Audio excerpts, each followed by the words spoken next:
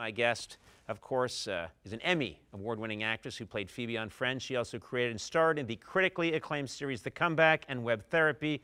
Her latest series, HouseBroken, premieres May 31st on Fox. Please welcome Lisa Kudrow. So I thank you for being here in person. That's fun. Isn't it nice? It's safe. We're good. We're very safe. Yeah. We've both been vaccinated 15 times. Yeah, I don't think that's too much. No, I think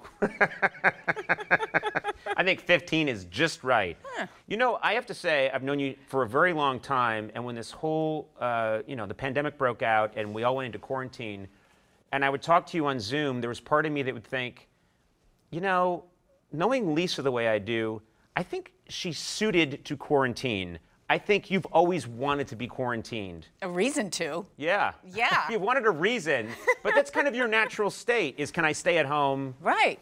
I love being home. It's the best. Because I remember, back in the day, when we were young, super young, early 20s, and I knew you, I was always wanting to like hit the clubs and get out there and rave and push it to the edge, and you're always like, no, people should stay home. You know what I mean? Do you remember that? I just made that all up. I know. I never went out. It's funny. And I met you in an improv class, and that was too hard for me to say yes. And it was. What you're saying is the information I put out there. Well, Andy, you knew the later me, the guy that wanted to rave and club and just push it to the max. Oh, absolutely. Yeah. Yeah. That's Boy, how you that do guy. it. That's how guy's you a do nut. it. Yeah, that's called yes and. Yes, Andy agreed with the crazy information I put out. Didn't we go to a club ever? I don't know. I remember being with you. It's a dark place. There's too many people around for me. Right. Because that's always been my setting. I danced at I was a dancer at a club, and you came to check me out. I remember that very clearly. Okay. I think I remember that. Yeah. And you shouted, I remember you shouting, "You don't have the body for this," very loudly. Oh, now I do remember. He was the only go-go dancer whose cage was court-ordered.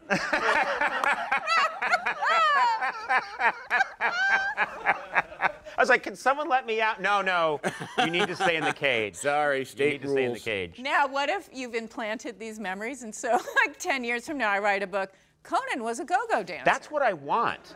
Yeah. I do keep thinking that if I keep saying this ridiculous stuff, someone's going to pick it up somewhere, and then it's going to end up in a book like, for a while, Conan was a go-go dancer. Right, but is that what you want? Falsehoods about yourself? Yeah, they're much better than the truth. You like the truth. Yeah. You studied history. Okay. You like the truth. Well, except about myself. I want lies that make me look cool. So many people are excited about this Friends reunion. You just shot it. Yeah. What can you tell us? Everybody wants to know, and there's just been this veil of secrecy about the whole thing, but I thought, I know Lisa, I've known her for a long time. If I get her here, she'll tell me everything. I'll tell you everything I'm allowed to say. Okay. Did you really get a memo of what you're allowed to say? Here's what I can say. Okay. Key phrase that we're allowed to say, okay, according to Warner Media or HBO Max. Joined by special guests, we will all, the cast, shoot. It's good. I like it. I like it so far. And the fact that you made a little bit of an error there adds excitement to it, like this is really happening. It's real, and there's pressure. And, yeah. Okay. Okay. Joined by special guests, we all, the cast, return to the original soundstage, Stage 24, on the Warner Brothers studio lot for an unscripted reunion special in celebration of the show. So, isn't that exciting? That's what you're allowed to say? To tempt people. Yeah. To sure. want to see Well, it. man. So I think that's whoever wrote that knows showmanship. They know. It's kind of dangerous. Yeah. The way it's phrased, it could cause a stampede. Also, Stage 24. Yeah. Like everyone knows, no, you did not go back to Stage 24 for Friends. Come on. We're wrapping things up, and we're obviously not at Warner Brothers right now, but we were there for, we were there for 10 years, a decade at Warner Brothers, and I constantly saw trams with tourists go through Warner Brothers, and people were always wanting to see the Friends fountain. The iconic Friends fountain. Yeah. And you'd hear them go by like, "Where's the Friends fountain?" And sometimes they'd like drive by me, and the tour guide would say, "And that's Conan O'Brien," and they'd be like, "Where's the Friends fountain?" I was like, "I'm a person." Did you guys? You can tell me this. Did you reenact the iconic, opening where you guys are all frolicking in the fountain? No. But, but I said it with excitement, right? No, but we're at the fountain, and there's footage that I've never seen before that I was really excited about. Oh, cool. So, I mean, if you do like the fountain or interested in how we did that, then yes, that will be kind of thrilling. And you'll say, and what I like is that it sounds like you're going to look at a lot of footage that people haven't seen before, and you guys will take us to that moment in your life. Or look at footage that we haven't seen before. Well, okay. And that is like clips from the show that some of us still never saw. Well, that's the other thing is you never watched a lot of the shows. Oh, shouldn't say that. You never watched all of Friends. Right. Because at first, yes, we all got together. We watched every episode. But, the last few years, and I had a child. And look, honestly, it wasn't like I'm not interested and who cares. It was more, I have to be just honest, I'm so self-conscious of, okay, everybody, shh, I'm on TV now. I can't do that. I have no problem doing that. Well, yes.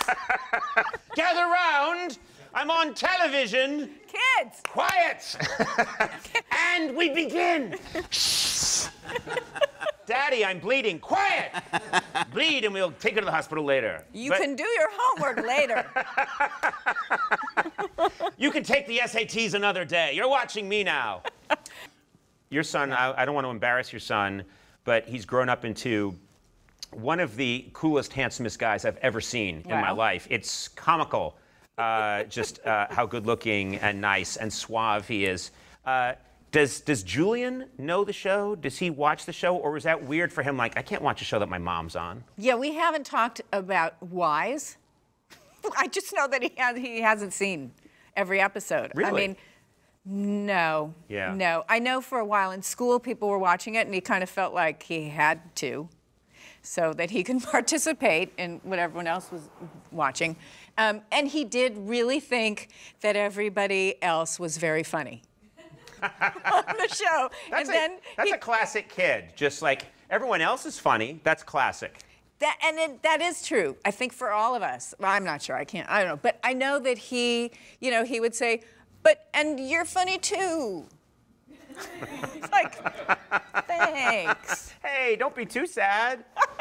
When he was growing up. Can I have to say something true and nice.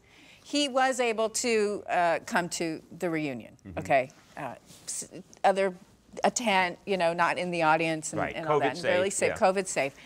And afterward, he came up to me and he just said, I don't know if this is awkward or inappropriate.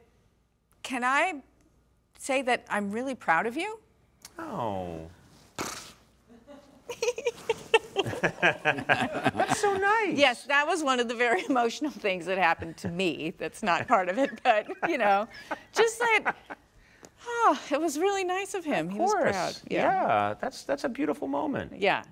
Not because he saw the show and went, God, she's good. Yeah. But I think, that's okay, too. He grew up kind of on that set in the early years. You would bring him to the set, and he got a little confused. Like I know that he really was obsessed with Jennifer Aniston. Yeah. No, he'd fly into her lap. Like as if, well, she's a love bug. And, and that made sense. And I was always glad for anyone that Julian felt love for and felt from. But then at home, like she'd be on TV and he'd go, Mommy.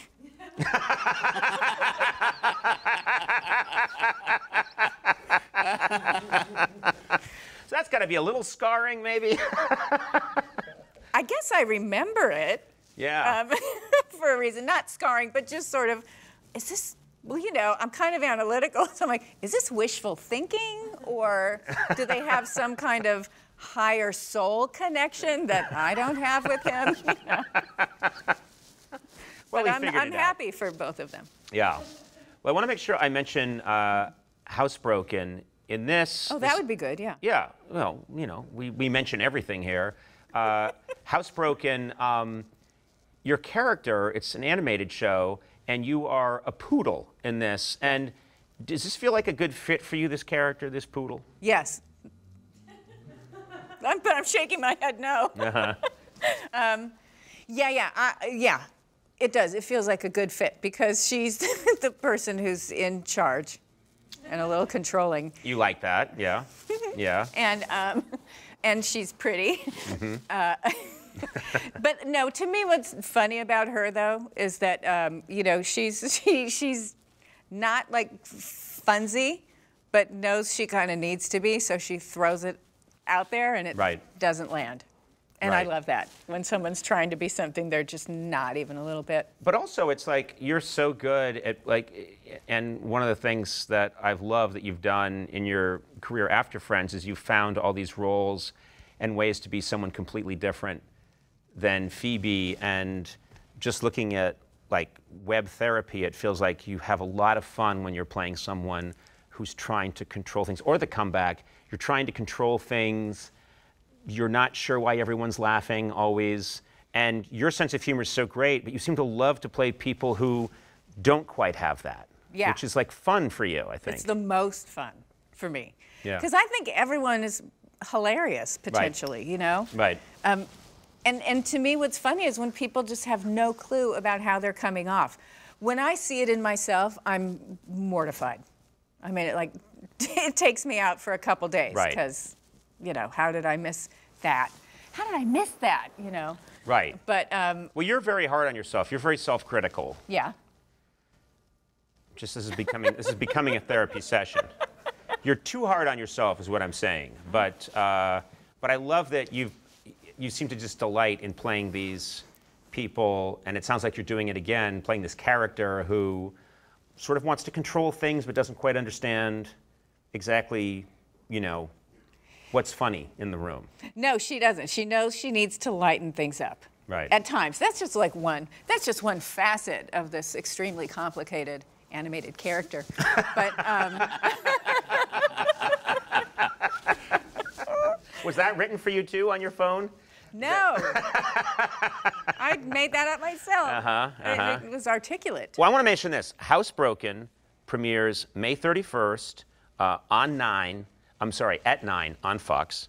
And I wanted to do something kind of special, which is, as you know, we met each other at an improv class, and this is one of those crazy closing the circle moments because we're wrapping things up here at TBS. Yeah. And I'm getting nostalgic about all kinds of things that I've been involved with over the years. Like one of the really precious memories of mine is deciding when I first came out here to LA, 85, that I wanted to do improv and start trying to perform. And so I scoured around. I found that there was a class here at this theater. Yeah. And I went there, and it was one of those classes. It was taught by Cynthia Seghetti. You'd put money in the jar when you came in.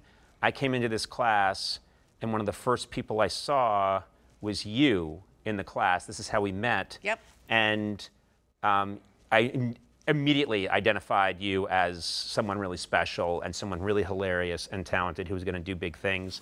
And the room where we met is right there across the little courtyard, and I thought it might be fun. Have you been back to that room? No! Yeah, so I thought it might be fun here at the end of the segment if we would just walk over and check out sort of where we met, and this is an inspirational message to everybody who's in a little improv class. I swear to God, this is how you do it. You go there, and you meet amazing people, whether it's an acting class, an improv class, or doing stand-up in a club. That's where you meet people, and you're young, and you have dreams, and it can really work out pretty beautifully. So want to go check it out? Yes. Let's go. Right now. It's right here. I'm so excited. Yeah. Oh, God. It's a room filled with asbestos. Oh. But don't worry. I don't believe that. That's exciting. Flanny, thank you very much. Oh, my God. Okay. Thank you. Making me look rude always. Well. Flanny. There you go. I went first to test the stairs. Yeah.